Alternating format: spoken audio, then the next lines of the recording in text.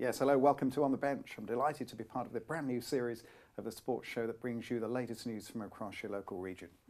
Well, in the show tonight, we're delving into the world of lacrosse. Not only have we sent our camera crew over the bridge to catch up with the whole lacrosse team, we're also delighted to have their founder, Gareth Cornelius, joining us in the studio tonight. Gareth, hello there. Hi, Rob. Alongside him also, we've got our new pundit for this series, Daniel Barker. Daniel, welcome to you as well. Hi, Rob. So, Gareth, first of all, how did a lad from Manchester get involved in lacrosse? Well, my uncle started me off playing the game to begin with when I was around 10 years old. He always wanted a nephew or niece to play the game, and he picked on me.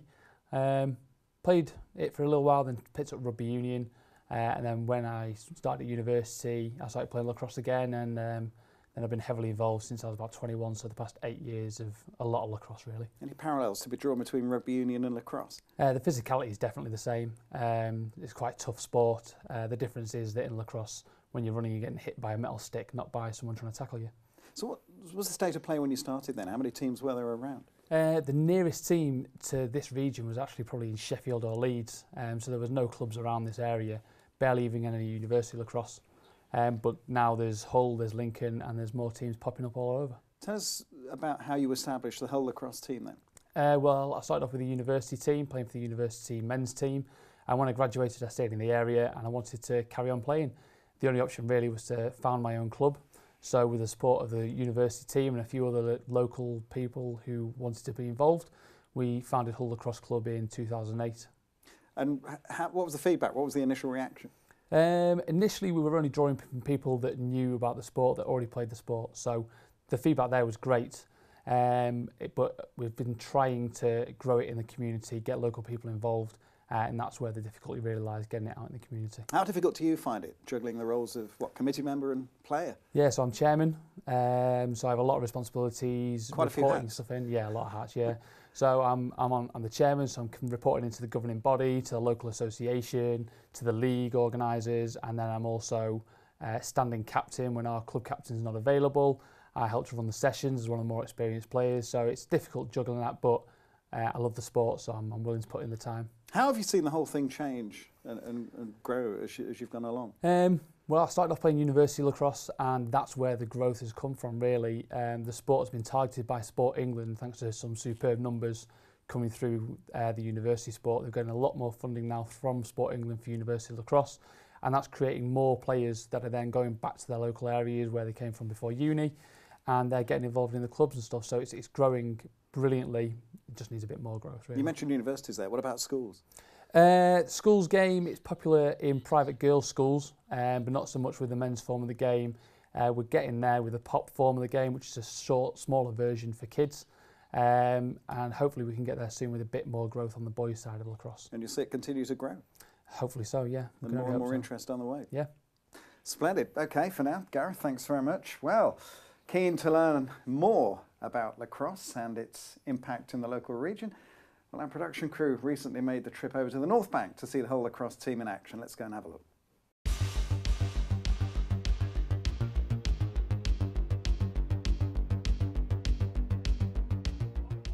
I'm at Hull University tonight to revisit the men's lacrosse team with On the Bench.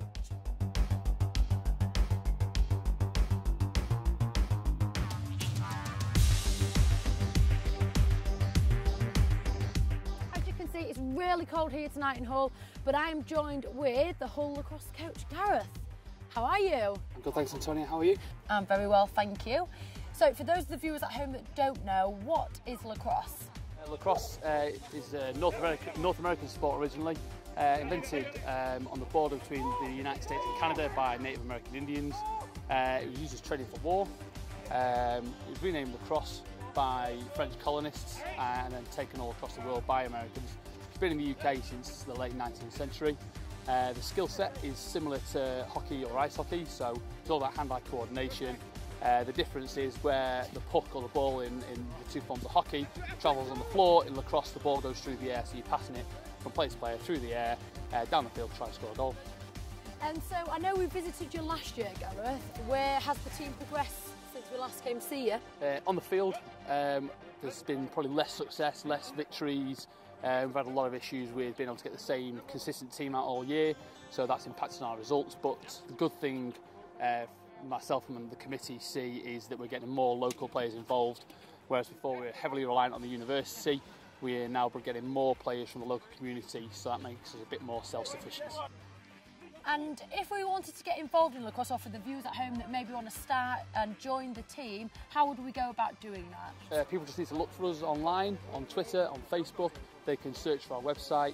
You'll find us, just search for Hull Lacrosse Club, and you'll find all the information there. Just drop us a line, get hold of a member of the committee. We'll give you all the details about training, about matches. You can come down and give it a go on a Tuesday night like we're doing tonight. That's great. Well, thank you very much for speaking with us tonight, and good luck with the training.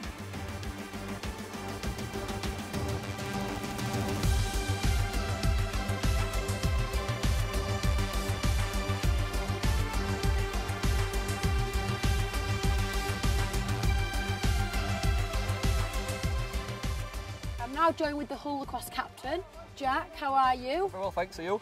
Yes, I'm very well. Very cold though, isn't it? Although you must be pretty warm playing on the pitch in training. Yeah, pretty warm by now, yeah. What attracted you to the game of lacrosse, Jack? I think certainly its uniqueness, really, compared to a lot of different sports that are set around this area. I think, basketball, football. Jack, what are your ambitions for the team?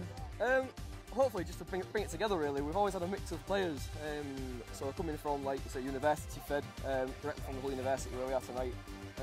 Combine those with all the local players we've had coming up through over the years. We'd like to bring them all together, really, and certainly try and develop more local players that are going to be able to stick around for longer, and then we can build a team from there, really. Well, best of luck with that, Jack, and thanks ever so much for talking with On the Bench tonight.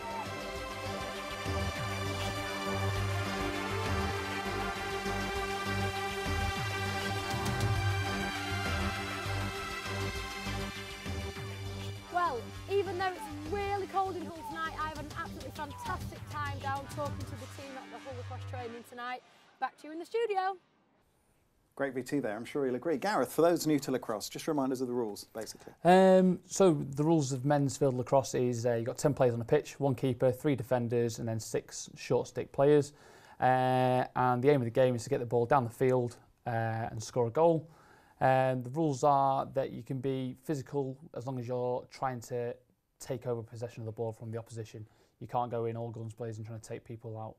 So is there a clear line as far as how Yeah, tough there definitely is. Yeah, there definitely is. I mean, the indoor version of the game, which is called box lacrosse, there's virtually no rules in that. But on the field, in the outdoor version of the sport, there are rules about how physical you can get. But it is still a pretty physical sport. Just remind us when the season starts and ends. Season runs from late September until early April. Starts off with a league calendar. And then once the league's been completed, then it moves into the cup fixtures. Now, your results haven't been the best, have they? No, it's been a pretty poor year for us. It's probably our worst season for a long time. Tell us how it's gone. The big problem is we've picked up 4 wins out of our fixtures so far. We've only got 1 league game left. The big problem we've had is a lack of players being available, not being able to put out the same team 2 weeks in a row. So it's just impacted us massively. What about players coming through? Are they mostly local? Yeah, we used to have around about a 50-50 split between students and local players, but this year we're probably edging towards 80% local players and 20% from the university body. And our aim is to be 100% reliant on the local community, so the university just supplements what we've got. That's our aim. Dan, do you fancy a bit of lacrosse? From what I've seen from the VT, it looks like a very fast-paced, very exciting game. It's probably not one to be for the faint-hearted, I'm sure. No, it is very physical, but people have come from all different backgrounds, from all different sports to play lacrosse, so it's open to anyone. What sort of image does it project? Does it suffer with an image problem? It does suffer with a massive image problem, and that is it was in a very popular teen movie in the late 90s, American Pie, and so a lot of people have a lot of connotations from that film, and unfortunately that's not the best advert for the game. So what can you do to try and overcome and dispel that? The first thing we can tell people is that what they see in that film is myth, and that's not the way it would ever happen. We often sit there picking it apart, and we just tell them, look, if you get online, if you look for lacrosse, you'll find much better videos that give you a better representation of the game. And taking it forward, you're always on the lookout for new players? Yeah, always on the lookout for new players. We've actually just had a guy who's just moved to the area from the US who's going to come down and get involved. And we always get inquiries from the local people asking if they can get involved, how they get involved, and anyone is welcome to come and give it a go. We've got no preconceived expectations on people. Okay, well, we'll talk some more in a while about how they can get involved and keep those players coming through and hopefully those results. And we've got a quiz for you as well in a little while, so looking forward to that. Well, to take us into the break, we've got a new regular feature for you now. Each week, our own personal trainer, Jim Gale. Yes, he'll be demonstrating some handy workouts that you can try at home. Tonight he's talking warm-ups. Hi, welcome to Jim Gale's Home Workouts. Over this 4th series, we're going to go through a number of workouts to hit different aspects of fitness and also to hit different areas of your body. Before we get started, we need to go through some health and safety. First of all, always warm up at the start and always cool down at the end. Also, I'll be asking you to use some equipment at home, so don't use anything too heavy and never push yourselves too hard. Okay, let's get started. Today I'm going to show you how to do a dynamic warm-up. Start by running on the spot, make sure the knees come up nice and high, make sure your arms are giving you some momentum, keep them swinging, and keep breathing and keep the chin up so you can breathe all the way through. The next one we're going to do is static punches. So you're going to base the legs and punch straight forwards. Keep extending the arms all the way, and again keep the chin up. If this gets a little bit too hard, just take a break, don't push yourselves too much, it's just a warm-up. Make sure the core moves a little bit and the shoulders swing around. The next one we're going to do is ups and downs. So we'll take 2 hands on the floor and extend the feet back and then back in and stand all the way up.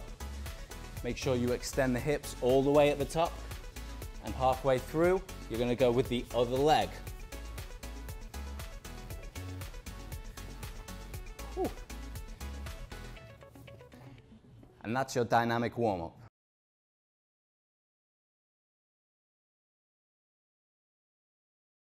Well, welcome back to part 2 of On the Bench. In this half, we'll be chatting more lacrosse with Gareth Cornelius, as well as bringing you ice hockey highlights from the Hull Stingrays. But before all of that, it's time to catch up on the latest results from around the region in Team Talk. Well, with Scunthorpe United losing 2-0 away at Crewe and North Ferriby going down 2-1 to Lowestoft, it was left to the 2 conference sides, Grimsby Town and Lincoln City, to try to bring victories to the region. Neither side disappointed. At the top, the Mariners made it 4 wins in a row, certainly the conference form side at the moment. They hung on to win 2-1 at Woking and climbed to 3rd in the table. Well, Lincoln City also managed to bounce back from last week's defeat with Alan Power's free kick securing a 2-1 win at Dover Athletic. 2 keeper howlers, though, for Dover, it has to be said, in that game. Meanwhile, in Rugby Union, Market Raisin and Louth bounced back from defeat to beat Belgrave 5-3. Cleethorpes, however, failed to turn a 60-0 drubbing into victory this week, going down 19-13 to Worksop. And with no lacrosse fixtures this weekend, that's just about it from Team Talk for this week. Let's turn our thoughts to ice hockey now, and the Hull Stingrays played 3 away victories this week in the Elite League. Having lost 4-3 to Nottingham in midweek, the Stingrays went on to beat the Fife Flyers, not easy to say that, 3-1 before losing 6-1 on Sunday to the Dundee Stars. Well, because all of last week's games were away from home, we're unable to bring you any of the highlights. Not to be deterred, though, we can bring you highlights of the Stingrays' last home game when they faced the high-flying Sheffield Steelers. Let's go to the Hull Arena to see how they got on. First face-off goes the way of the Sheffield Steelers. Misplayed by O'Connor. And he'll send it around the boards. And Legui with the feed forward to Phillips. He's starting to try and turn the screw. Oh, it's gone all the way through. Brown wasn't ready for it. O'Connor sent it in, and I don't think he got a touch on the way through.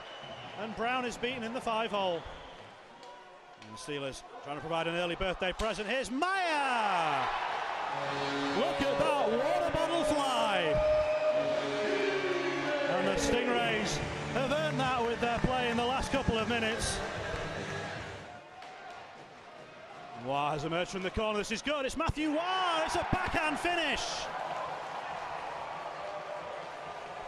Matthew Waugh for the 34th time this season. And the Stingrays, as they have done so often this season, concede straight after scoring themselves, and it's all Matthew Waugh bringing it out from the corner and has the reach to go beyond Brown and into that far corner. Took it away from Jameson. Stingrays moving in menacingly. Osman trails the play. Lovely tip. What a goal. It was Towner with the deflection. Steelers power play on the road this season hasn't been great. Less than 15% away from the Motorpoint Arena. And Ice Sheffield for that matter. Hay with the big blast. Side of the goal. It's going to be put in by Mosienko. Brown handcuffed by the first shot that was blocked in front. And it's Mosienko at the side of the goal with the power play response. To the side of Forney shooting and the net bulging. In reality, Forney had made a mess of it. And there wasn't a save for Brown to make. Little tangle at the side of the goal. Nothing much in it, and it's sent on goal. And comfortably taken in the glove by Eunice. Frederick is getting a little tangled up at the side of the goal. And this is Legui. Getting a regular shift on the third unit tonight. Haven't seen much of Phil Hill. Steelers beat out the icing, and it's cleared away and then slammed in. Legui had the simplest of tasks. Naka couldn't handle that at the blue line. Noir takes over. Forney, the Steelers looking really dangerous. And Mike Forney has the Steelers sixth. And an Elite League leading 35th on the season. Fretter, Cone. Hay, Cone. Goes for the shot. Great deflection from Fretter. Out of midair.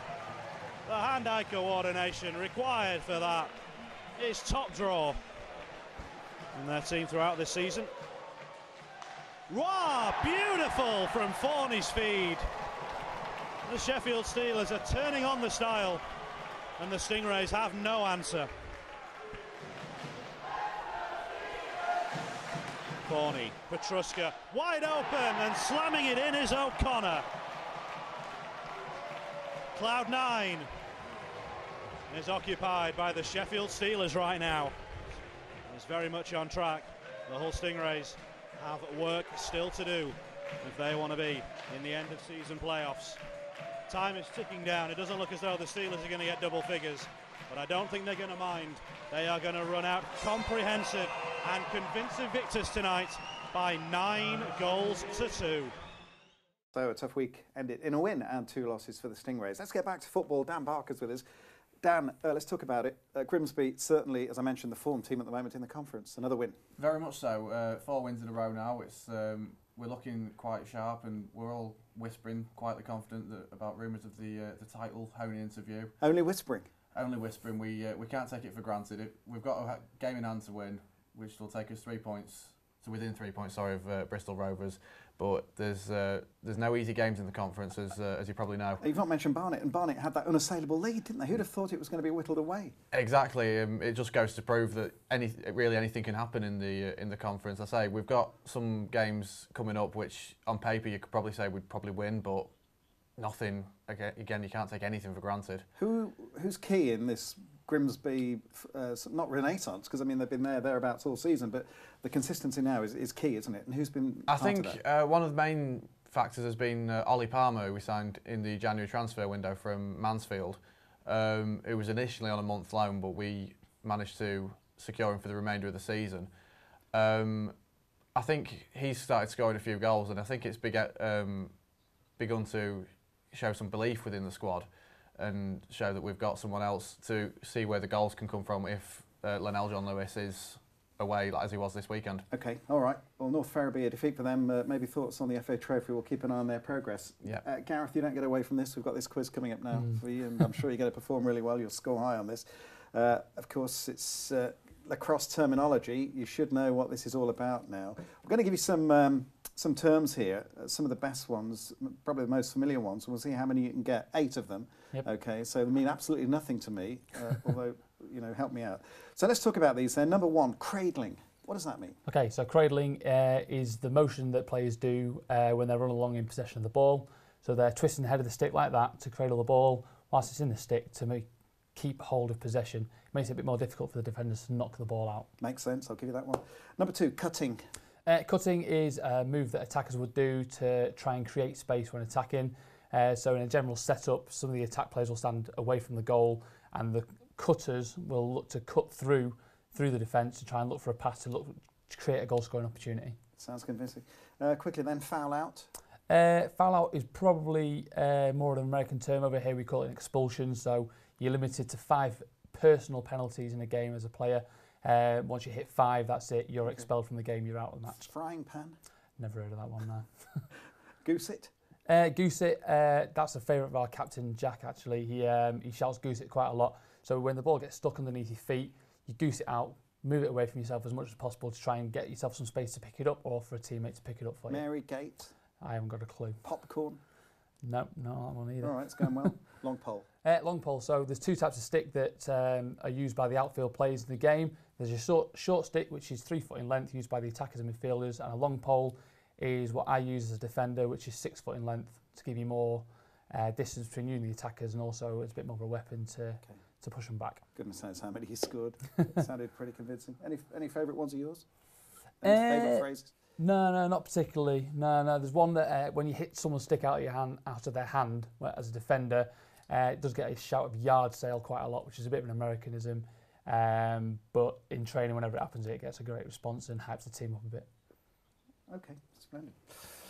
Well, back to discussion now on lacrosse. Earlier in the VT, you mentioned that it was originally used as a training for war. I found that quite hard to believe. Yeah, so it was founded by Native American Indians, mainly the Iroquois Nation, which is 6 states that straddle the US-Canada border in the northeast of America.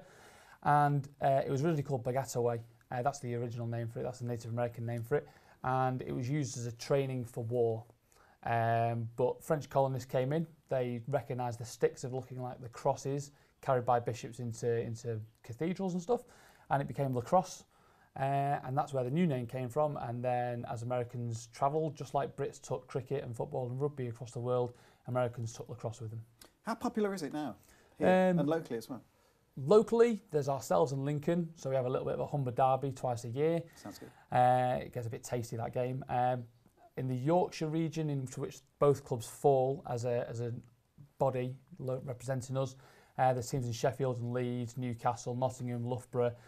Nationally, the game is strong in Greater Manchester, it always has been, but there's almost 55 clubs around the country now, spread out far and wide, from all the way down in Falmouth, all the way up to Newcastle. And the game's also starting to grow a little bit more in Wales and Scotland. Can't help remembering you mentioned about rugby union. It is a pretty rough game, isn't it? We mentioned the parallels between rugby and... Yeah, it is, yeah, very rough. Wherever you've got a stick involved. Yeah. It's a very physical game, but you can cope with it. Anyone can get by. We've got some players who are pretty diddy and they seem to cope. And finally, for more information, or if anybody wants to find out more, what do they do? Where do they go to? Get online, just search for Hull Lacrosse Club. We're on Twitter, we're on Facebook. We've got a website, you can find us that way, or just have a look on the Bench's Facebook page, and I'm sure you'll be able to find us there. Gareth, thanks very much. Well, that's all we've got time for this week, sadly, but don't worry, we'll be back next Tuesday at 8 o'clock. Well, before we go, many thanks again to Gareth Cornelius. Good to see you again, and as well as the Hull Stingrays for bringing us all the latest highlights. Thank you to Dan as well. Thank you. Dan Barker, good to see you. We'll have many more enjoyable chats. Thanks to you as well, wherever you are, wherever you're watching. Don't hesitate to contact us on social media with your comments and views, and don't forget to tune in to see both the Toms, by the way, on Saturday morning at 10, only on Estuary TV. So until next time, bye-bye for now.